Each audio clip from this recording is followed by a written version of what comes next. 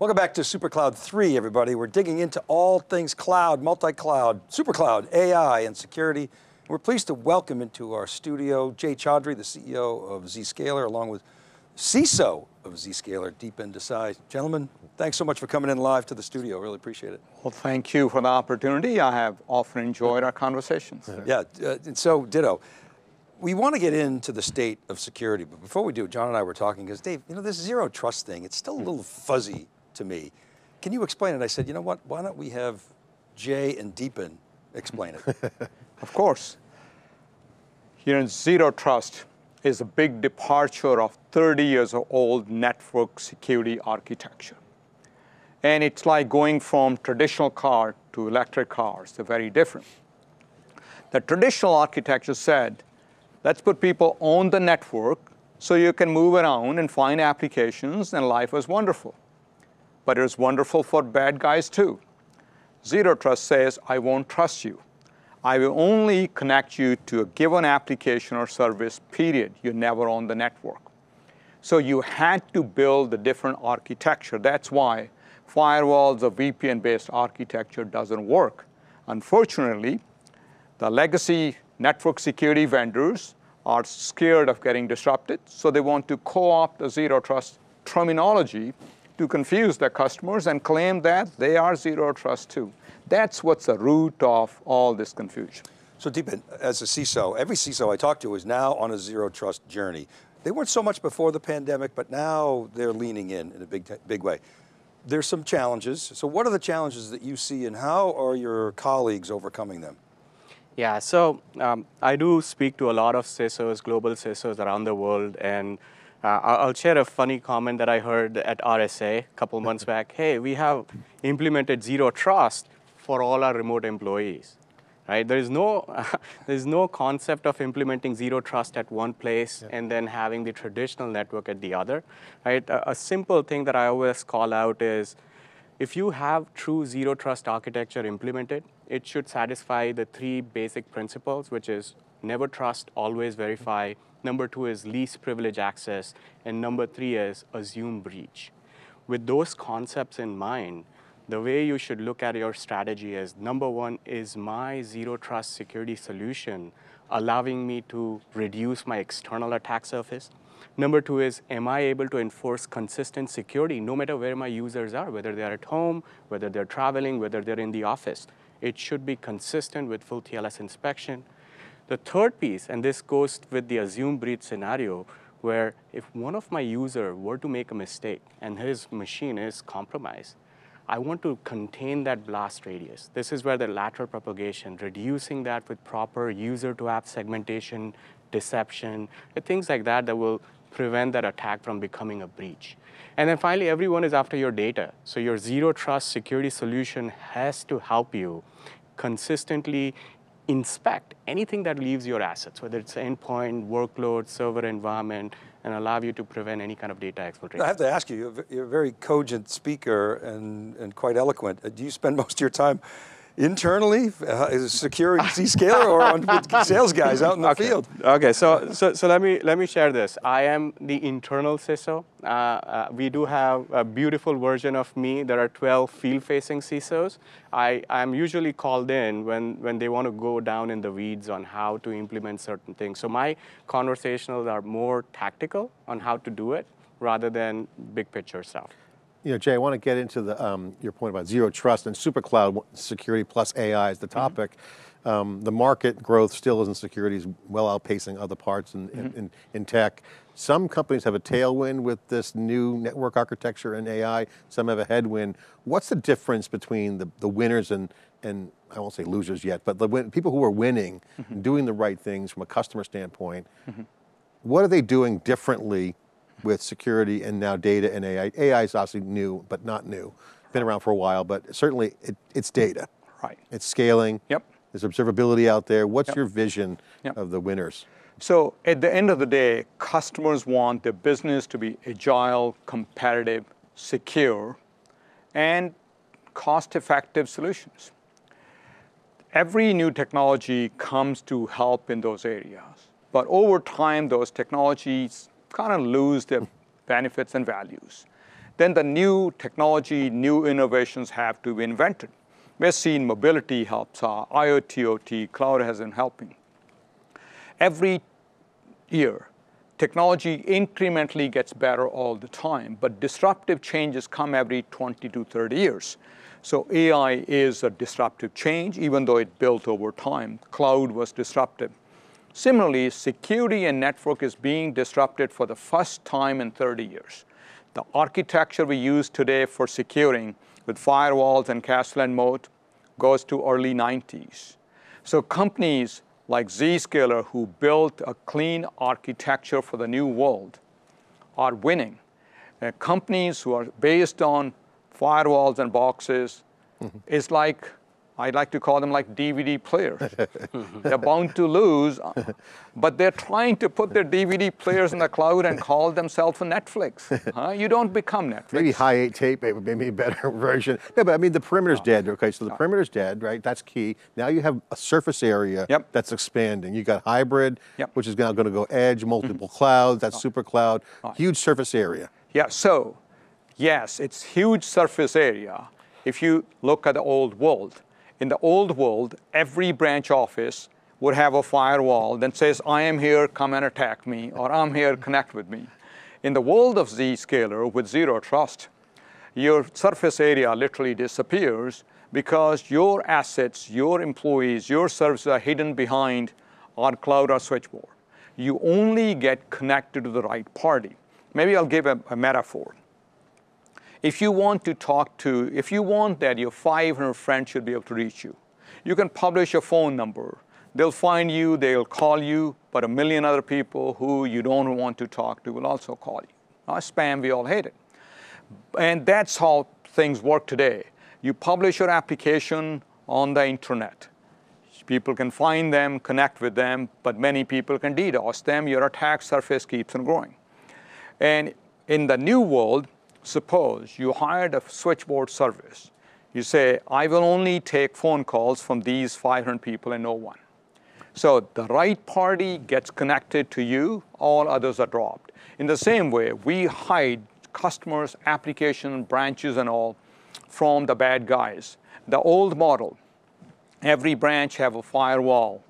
The new model, your branches should go dark. There's no listening port to the internet, they're all hidden behind us. So attack surface, almost zero, is what we advocate. It's unlimited surface area, but hidden to the bad guys. Exactly. It's the best defense. Yep, even hidden to the good guys. The good guy only gets connected to the party without divulging where you are, what your IP addresses are. Yeah, so you have to protect yourself from everybody, not just the bad guys. Exactly. Let's talk about AI a little bit, Deepan. And everybody says, every company, whether the buyer or seller says, well, we've been using AI before, ChatGPT, of course. but how are you using it? And what has what I sometimes call the AI heard around the world, how has that affected how you think about AI and deploying it? Right, so we've been using AI ML for several years now. Our product has several use cases addressed where we identify new polymorphic malware payloads, we identify previously unknown attacker-controlled server destination. We also leverage it for flagging phishing attacks. Now with the generative AI aspect coming in, we have also started investing heavily over the past 6 months in the customized large language models. So the goal over here is generative AI solves certain use cases very well where you can ask a question, it converts it into code, and it will simplify the overall product experience for customers. But if we are able to merge that with the predictive AI, then there are several different use cases that you will be able to address. One of them that I'm personally driving is where we're trying to predict breach scenarios even before they happen by using the telemetry that the product provides. I was going to ask that question. I mean, everyone's hoarding telemetry, observation data, observability, up and down the stack. Sometimes they don't even get to it, right? I mean, how much that is actually used is the question that always comes up. And when people are off camera, they say, oh, about 15% of it. That's a huge problem. The quality of data that matters too. So first of all, every company will use AI, otherwise they'll go out of business. So there's no such thing as, are you an AI company or not? It's like 10 years ago, you used to say Zscaler is a cloud company. Now every company is trying to be a cloud company, But the one who had the right architecture will succeed. The one with the wrong architecture will wither away. Now, the most important thing for AI is the data. Now, data combined with domain expertise and data scientists will make it happen. What's unique about Zscaler, right? Why are we so excited about it? Think of the breaches. Before any breach happens, there is a reconnaissance activity that goes on. Think of 9/11. Before 9/11 happened, there's so much reconnaissance going on if they really acted on it. These guys were getting pilot trainings with certain kind of stuff. You could figure it out if they really could make sense out of it. We are like a switchboard. We sit between all communication for every user to every application and application to application. So what do bad guys want to do? Reconnaissance, they want to ping you, they want to send certain things. All of that communication goes through us. So being able to leverage 300 billion transactions a day that give us logs and over 500 trillion signals, we now can leverage this AI/ML combination of predictive and generative AI to predict breach and actually tell our customers ahead of time so they can take steps. I'm excited because this couldn't be done before, and with all the data, we can put it to use. It's interesting. I mean, I love your company because you guys are ahead of the curve. Always been. In security, you got to be where the puck is going to be in the future. Yep. Where is that puck going to be? What's your vision now? Because again, you're leveraging your data. Yep. You probably were before, but now it's even more valuable. Yep. That you got synthesized that data, you train it, you infer from it. Yep. That's the new context and behavior. It's inference and training. Yeah, What is the next move for you guys? We are looking at where things are headed. There's a cyber side of it, there's a non-cyber side of it. I'll give you one example of each. In cyber, it's getting easier for bad guys to do bad things. If I want to know your attack surface for internet, which means all the branches, all of your IP addresses, firewalls, VPNs, and all, it could take a few hours before, or maybe a few days. Now you ask a question about give me all attack surface for this company, it shows up in minutes. So the job gets easier. So AI is going to help bad guys. But companies like Zscaler also have smart people who can figure out the defenses against it. So we are building defenses ahead of them. The other part is the bad guys may have open source public data about attack surface. They do not really have any of the internal data that belongs to a company. We combine external data with the inside internal communication data to come up with better defenses. I think that's our key. That's why a forward-looking progressive customer, they jump on us. That's why over some 45% of Fortune 500 companies, they trust Zscaler. Put the magnitude, one more question on, for the CISO. To get ahead of the defenders, of the offense, you got to be better than them. You got to think like them and think smarter than them. How do you do that? How does a company do that? And that's the CISO opportunity for you to be better at defense. How do you beat the bad guys? So being a CISO at a cybersecurity vendor, I have a lot of advantages with this. Number one, Jay kind of called out, it's the visibility that our platform provides. We have visibility across the full kill chain. So we're able to see phishing attacks, we're able to see exploitation, we're able to see malware payload and post-infection activity. We're able to spot where these threat actors are changing and evolving their TTPs, tools, tactics, and procedures, including leveraging machine learning models in many of the cases. Leveraging that visibility combined with the telemetry that we're collecting, and then I have a global team of security experts across 7 different countries. So it's a round-the-clock model. We're leveraging this intel to then learn, train our models, and then deliver high-efficacy security control. I wonder if I could ask you, I felt as though prior to the whole ChatGPT announcement that technology vendors like yourselves had an advantage because you had access to that technology. Ultimately, do you think that attackers or defenders will benefit the most from AI? No, tell you why. Because we got smart people figuring things out. Now, hackers are smart and passionate too. I think that big challenge is inertia in large companies. I'll tell you an interesting dialogue I had with the board of directors of a very large bank out of Asia. And one board member said, Jay, you are sitting in the US leading this #1 company, But some of the largest American Fortune 100 companies are getting breached. They got technology, they got money, they got all the know-how. Why are they getting breached? If they are, what hope do I have? Was the question. I had to think about it for 30 seconds. Then I said, all that is true. The biggest thing that's holding large corporations back is inertia. Think of inertia as a very powerful thing. People are comfortable, keep on doing what they're doing. The biggest thing we face is lots of people saying, I have done my firewall and network for 30 years. Sometimes job security comes in, sometimes lack of comfort comes in. And I think part of the thing is to really educate our customers to make sure they start embracing, they start taking benefit of it.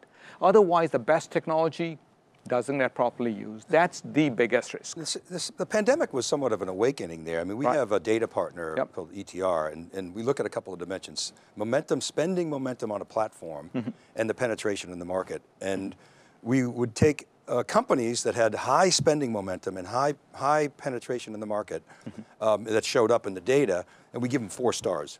And Zscaler's, when we first started to do this, it's still Zscaler, Okta, CrowdStrike, Palo Alto, and Microsoft. We're always consistently the 4 stars. So I have a competitive question for you. Last week, I was in the studio all week preparing for Supercloud, doing some pre-records. I came out and my guys, it was like 3:45 East Coast time, market's just about to close. And they yelled to me, security's getting hammered. Microsoft made some announcements.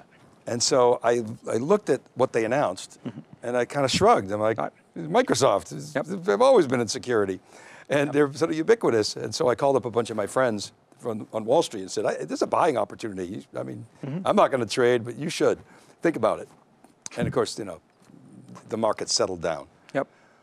What do you think about that competitive threat? How did you get calls on that? How did you respond to the market? Yeah, we did get calls from many investors. Investors get nervous sometimes. But if you, and part of the logic they said was, well, Microsoft went after endpoint, has gone after identity, they can go here as well. I think the big difference is the following. Microsoft leveraged Windows for Windows Defender. They leveraged AD for directory. To do network security, to do zero trust, you must state the traffic path for all traffic inline. It's more of a network analysis play rather than identity play. Sitting in line around the globe, inspecting traffic at speed, detecting threats and all without introducing latency is a very different core competency than being an application company and the like. So I think it's a very different play. And I think for anybody to really do this requires a little different kind of skill set or mindset. So that brings us to sort of multi-cloud, cross-cloud, supercloud. What's your vision for what we call supercloud? So the world will be in this supercloud model where there are multiple cloud providers, there are edge clouds out there, it's a data center, and there'll be plants and factories where lots of work will be done.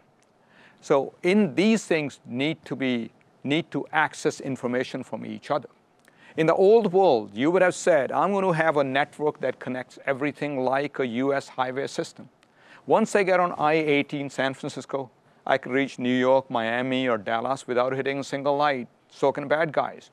So I think this communication among these supercloud entities needs to be through zero trust exchange, where this exchange says, based on a policy, this party can access this application. That party may be a user, it may be a workload, or it may be out to your device. I think zero trust is ideal, and AI will play a more role because zero trust architecture is collecting data.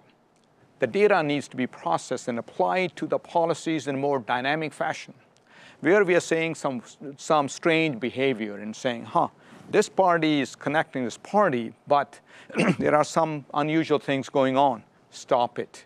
Those are the kind of things we are doing, which is very natural to Zscaler. Is that data open, or is that going to be proprietary data? How do you look at the data sharing? So very good question.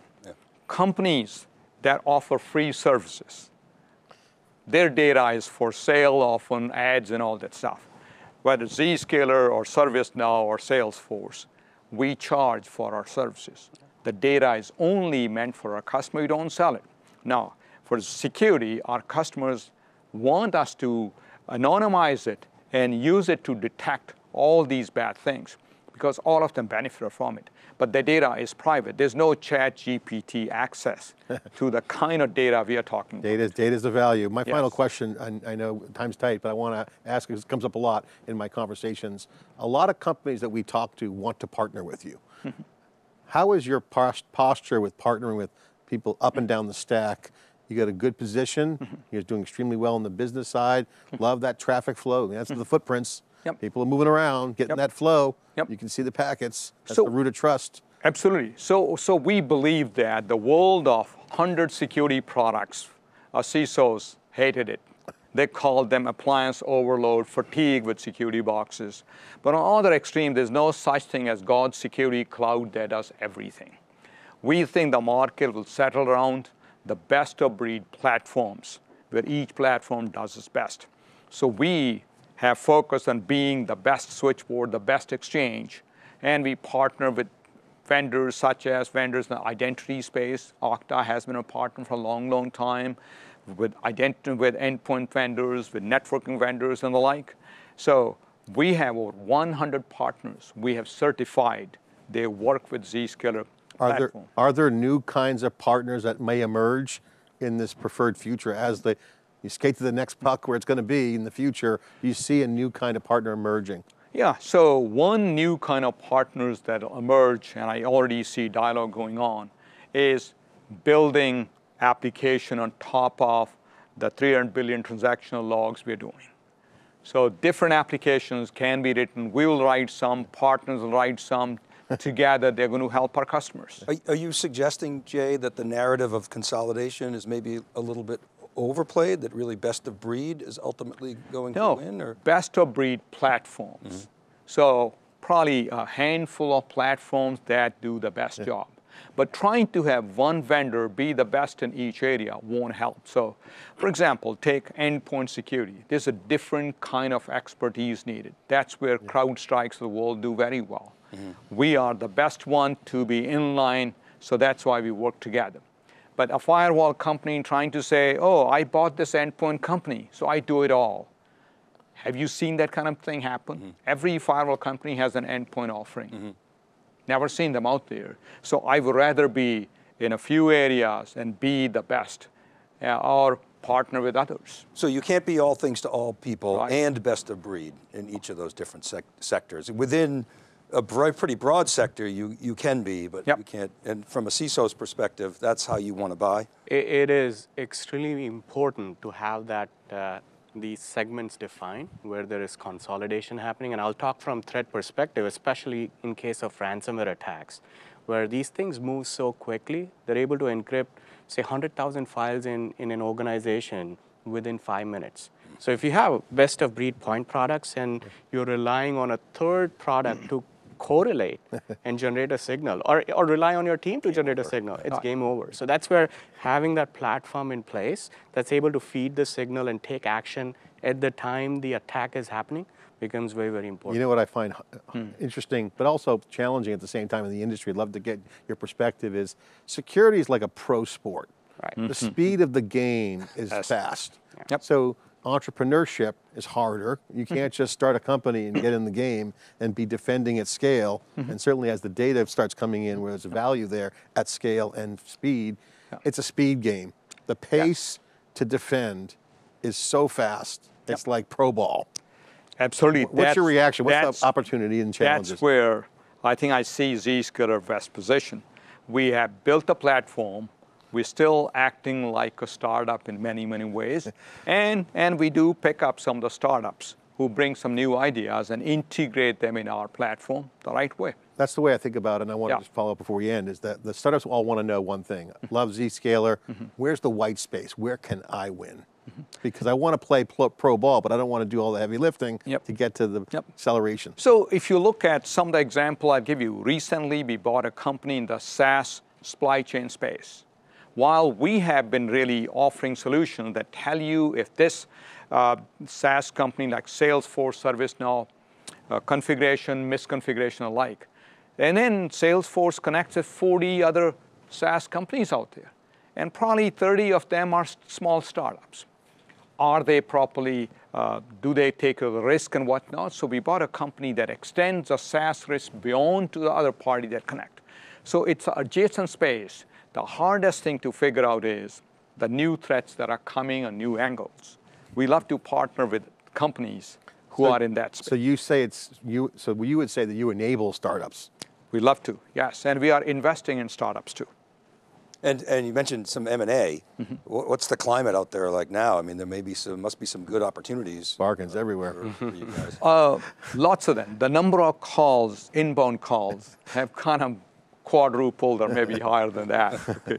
The key is finding out what's real, what's not. In fact, lately, there's so many calls coming out, I am the AI company. Okay. I got an LLM, buy us. Right, Yeah, tell me the data. Guys, it's such a pleasure having you in our Palo Alto studios. Thanks for your time and your insights. Really appreciate it. Gentlemen, thank you for the opportunity and hope to see you again. I hope so. Thank you, guys. It's been our pleasure.